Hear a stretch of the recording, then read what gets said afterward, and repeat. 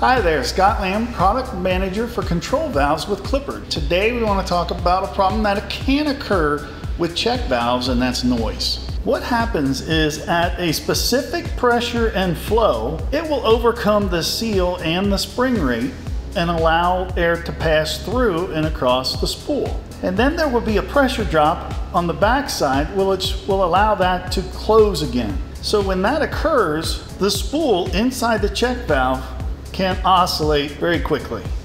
And because of this very fast moving oscillation is where you will get the noise. So how can you correct it? Here are 3 possible solutions to the noise problem.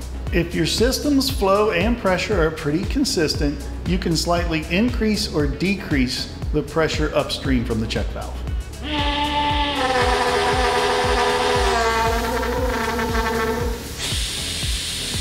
If your system flow and pressure are pretty consistent, you can also put a needle valve, a flow restrictor, any kind of reduction in flow downstream of the check valve to reduce the speed at which the poppet assembly is oscillating.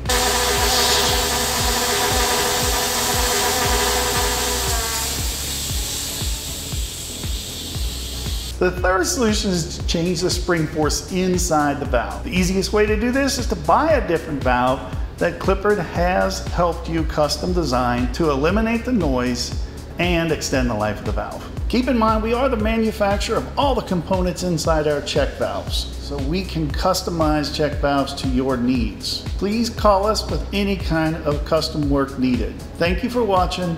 Please don't forget to subscribe to our YouTube channel.